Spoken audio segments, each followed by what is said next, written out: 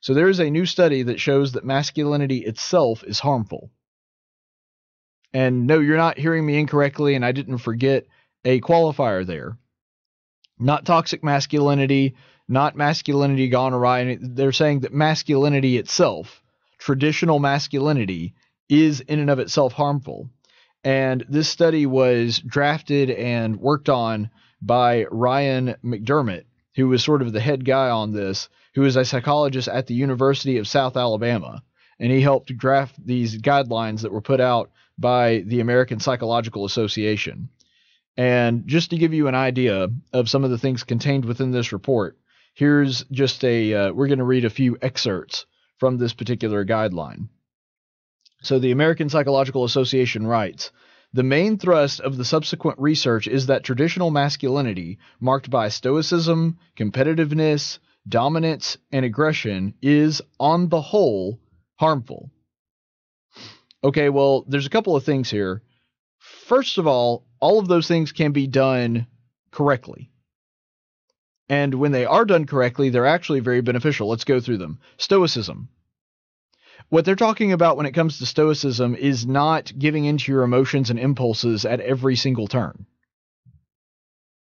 That's what stoicism really is that you don't necessarily follow your first instinct, your first impulse. You think through a problem, and without jumping to your emotions at the first sign of an emotion being there, you actually try to solve the problem without going to your emotions. It's actually a call to logical thinking. Now, granted, there is a extreme that you can go to where that's not good, to where, in other words, you ignore emotion altogether and try not to have any emotion. You have no sympathy for other people, that kind of thing. And so, yes, that can go awry. But as far as stoicism itself, stoicism is actually a good thing in the fact that men are not as emotional as women, and that we do tend to think clearly, more clearly in pressure situations. Again, I'm using generalizations here. This doesn't mean that every man is like this and every woman is not like this. I'm using generalities here. But stoicism is actually something that can be a really good thing, especially in high pressure situations or when it comes to decision making. Competitiveness. Everything that you're seeing around you right now, I would guess, especially if you're watching this internet broadcast, is the result of competitiveness. In fact, I am competing against other broadcasters right now, and I'm trying really hard to make this a good show because I know that there are other people also trying to do good shows out there. I imagine if you're at work right now watching this, that you are competing against other businesses, if you happen to work in the private sector, to try to get business away from them. Competitiveness is a good thing. It advances society as a whole. It advances you personally. You have to improve and get better in order to succeed. Some of the competitions that I was in high school, for example, debate, speech, those things, being competitive, wanting to win, trying to better myself so that I could win and beat out those that were also trying really hard to beat me, is what gave me the skills and the knowledge and the ability to do what I'm doing today and to make a career out of it. So yes, competitiveness is a really good thing. This is not something that is harmful to humanity as a whole. In fact, competitiveness and wanting to be better is what has led to the Industrial Revolution. Our way of life is built on the idea of competitiveness. All right, so dominance and aggression. Dominance is good in a sense. And when I'm not talking about oppression. I'm talking about having a dominant type A kind of personality that allows you to lead people, that gives you the ability to drive people into a particular direction. I'm not talking about doing anything nefarious or abusing people. I'm talking about using your influence in a way to bring positivity to others, which is what a leader does. He influences other people, and he motivates them to move in a certain direction. Sometimes for his benefit, sometimes for the benefit of the group, but nonetheless, dominance can actually be a good thing. We have to have a structure in order to order society, to order businesses, and to order even the family. In the household, there is a reason that there is a hierarchy that is involved there. And so dominance, submissiveness can be a good thing, and everybody has to do both at some point in their life. Everybody's got to be a leader at some point. Everybody's got to be a follower at some point. And it is the very wise man that understands that sometimes it's best to lead, sometimes it's best to follow, and to understand when those situations are. And then aggression. Look, aggression is a very good thing when channeled correctly. You guys know I'm a martial artist, studied Taekwondo for about 4 or 5 years. And one of the very first things that they teach you is to how to channel your aggression. The reason that your first day is usually teaching you blocks and defensive moves, and you don't really get into offense until a little bit later, is because they're wanting to teach you to control your body and to control your emotions and control your aggression. Because aggression, when used correctly, can be used to defend yourself, can be used to defend others, can motivate a man to take up a cause that can benefit others or society as a whole. It also can lead to righteous indignation, which leads men to correct injustices and immoralities. And so aggression can be a very good thing when used correctly. Obviously, when aggression is used incorrectly and it hurts other people, then that's bad. But you're saying here that aggression in and of itself is bad.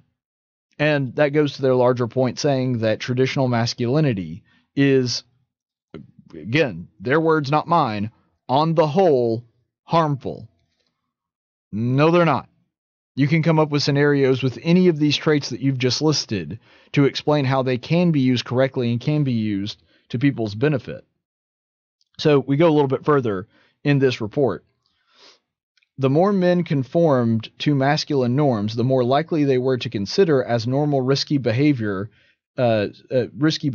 such as heavy drinking, using tobacco, avoiding vegetables, and to engage in these risky behaviors themselves. Okay, here's the thing. First of all, it's never good to abuse your body. Never.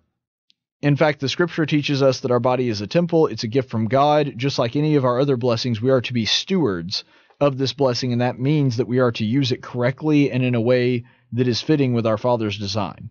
So when we're talking about health risk, tobacco use, heavy drinking, that kind of thing, that's bad, and we understand that. But again, that's not something that is limited to masculinity. There are plenty of women that have issues with these same vices. And so there's not anything that is inherently masculine about them. Now, avoiding the vegetables thing, again, things need to be done in balance. But the reason that the male body craves meat more than the female body is because we use our body for different things. Women tend to need more energy, and they need to, for childbearing or whatever else, their bodies are designed in such a way that they can intake vegetables, and their body craves vegetables and other plant-based foods more than we do. It's just the way their brain is wired. It's the way their biology works. Men, on the other hand, tend to crave meat, not because society has taught us to, but because our bodies need more fat and protein. Because we're supposed to be hunter-gatherers and defenders. And when you're doing that, you need more muscle mass, and you need more alertness and everything else. And because of that, that's why our bodies crave more meat. Now, it's not good to eat only meat or only vegetables, and that's the same could be said for women as well. But my point in all of this is they act as though just because the male body needs more protein and thus craves more meat, that this is somehow attributed to people that only eat meat, never eat any vegetables, and live a very unhealthy lifestyle. That is not the case. Furthermore, let's not pretend that poor health decisions are specifically a male problem. There's plenty of women that smoke, drink, engage in all kinds of other unhealthy activities. And so let's not pretend that it's only a male problem. And another thing, too, there is this unfortunate hesitancy to talk about men in the positive sense, and this is sort of an outcropping of that. One of the things that it mentions in there is for them to engage in risky behavior. Well, risk that is unnecessary is certainly bad. If you're taking risk just for the sake of taking risk, if you're a thrill seeker, then that's not necessarily healthy. But risky behavior can be a very good thing. For example, there are guys out there that quit college and started a business in their parents' garage and built one of the greatest tech companies, one of the most wealthy companies in the world right now. One of those guys' names was Bill Gates. He took a very risky move in just not going to college, not relying on anybody else, just had an idea, thought that he would start it on his own, and he did. And now he's one of the wealthiest men on earth. and other people's lives have been enriched because the Windows operating system has helped so many people. And you could go down the list. There's no telling how many entrepreneurs I could give. J.C. Penney. You could go with John D. Rockefeller. I mean, there's Henry Ford. You can go through the list of all these innovators. How did they become innovators? Because they took risk and did things that were not necessarily sure things. Risky behavior leads men to make a better society. Risky behavior leads us to explore the unknown. It encourages us to defend the innocent, to stick our necks out for other people. And so the idea that risky behavior in and of itself is bad is patently false. And you would think that the American Psychological Association would know that, but apparently they do not. So here's another little excerpt from it. Transgender issues are at the forefront of the cultural conversation, and there is an increased awareness of the diversity of gender identity. It's no longer just the male-female binary. Okay, so here we actually get to the point of all this. We get to the underlying thing that they're really trying to get to, which is they don't like masculinity, they don't like men. That's really what all this boils down to, is that they don't like men, and they don't like men that act like men, and because of that, they're saying that masculinity on the whole is harmful. And the reason that they're saying that, the reason this is taking place, is because they want to break down this idea that men and women are different. Which is ironic because they just spent an entire article telling us how men engage in behavior that is not attributed to women, or at least not in their mind, and saying that, okay, well, these are all the ways that men are toxic and men are bad and masculinity is bad. By the way, masculinity is not a thing. Well, why did you spend the whole freaking article talking to us about masculinity if you don't believe that men and women are a thing?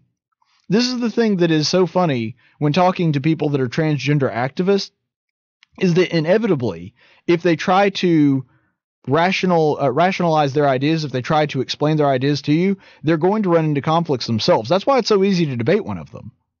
Because to be honest, you don't have to do that much work to make them look foolish. You just kind of sit there and let them talk. And eventually they're going to run into contradictions. They're going to run it because they're not operating from a place of logic. And so this guy who wrote this article from the University of South Alabama basically spends an entire article explaining to us that men are bad and masculinity is bad and traditional masculinity is bad and all this other stuff, and keeps going on and on and on about it. And then he gets pretty close to the end of it, and he's like, oh, and by the way, it's not just male and female. There's all kinds of different stuff. And you know, men and women, that's just a social construct. Well, if men are just a social construct, then masculinity doesn't exist. If that's the case, then what you're talking about is just bad behavior. That's not masculinity. If masculinity and femininity are just things that we made up and they're not real, well, then you're arguing against something that doesn't exist. And it's a really, really strange way to end this whole thing. And of course, you know how this ended, because they couldn't do this article without hitting the entire spectrum of intersectionality. So they say this at the end: boys and men in color are dealing with the hurts and struggles in ways that are consistent with masculinity. Yeah. You know why? Do you know why boys of color, as they call it, I would just say people that aren't white, do you know why they're struggling with that? Because they have a higher rate of absent fathers. And I know that that's an uncomfortable subject to talk about, but if you're looking at statistically, it's just the truth. That even though it's a growing problem in the white, for white people as well, if you're looking at quote unquote boys of color, if you're looking at minorities, the reason that they're struggling more with masculinity is because they don't have male role models in the house. I had a good friend, and I think I can talk about this now because it's several years ago, and she doesn't even work at the school anymore. Wound up moving somewhere else because her husband got a job in a different part of the country. But I had a good friend that was a teacher, and she taught first graders in the Montgomery school system, and had about, I think she said about 18 or 20 kids. And she said that out of all of those kids, not a single man in their family had a job, because she was doing a lecture and talking about jobs to these first graders. And she had to explain what a job was, first of all, And every one of the kids that she asked, as she went around the room, and she wasn't doing this to prove some political point or anything, this was just part of her lesson. She said that not a single one of them had a male in the house that worked. There were some that had men in the house, but everyone that had a job was either a mom, an aunt, a grandma. None of them had men in the house that actually worked, which means that they did not have men in the house. They had boys in the house if they had any male people in the house with them. They did not have a man that would teach them to be responsible, to care for their family, to provide for others. And that really is tragic. And this was a largely minority group of kids, as you can imagine. And so it really is sad that what is being prescribed here is that masculinity itself is toxic, and then it's talking about the problems that are hit hardest with quote unquote boys of color. And they don't even realize that the problem is a lack of masculinity, not an abundance of it. If we had fathers in the homes teaching children the way that they are supposed to act, because here's the thing, no boy can become a man without a man showing him how to become a man. Now, that can come in different forms. Doesn't necessarily have to be a dad. It can be a very responsible older brother.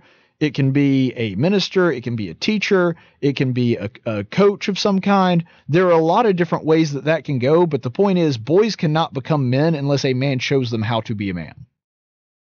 And because of that, there are a lot of the boys that without the father who's supposed to be the primary role model in their life, and I understand that, sometimes circumstances happen and men can't be present. In my family, we had a guy that died when his son was very young, and because of that, he was mostly raised by his mother and his grandparents.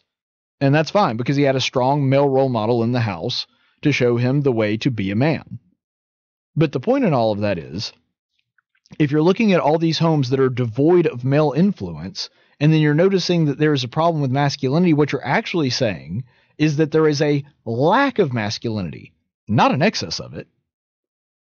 In fact, if this traditional masculinity that this report is saying is on the whole harmful, according to them, actually, if you're looking at the data that they admit in their own paper here, that one of the problems is that there are minority boys that are struggling with these issues. Yeah, because a lot of them, a higher percentage of them than their white counterparts, don't have male role models in their life to show them how to be masculine.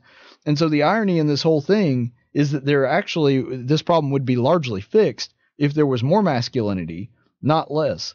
Because being male is not inherently evil, even though this is sort of the idea that this paper is trying to drum up. We actually need more men that are responsible, loving, care about their wives and their families. That would be something that largely resolves this problem. Getting rid of masculinity or treating men and women as though they are interchangeable, that's not doing anything to fix it. We've tried that for a really long time. Guess what? It doesn't work. It just doesn't work. And the facts and the statistics bear that out.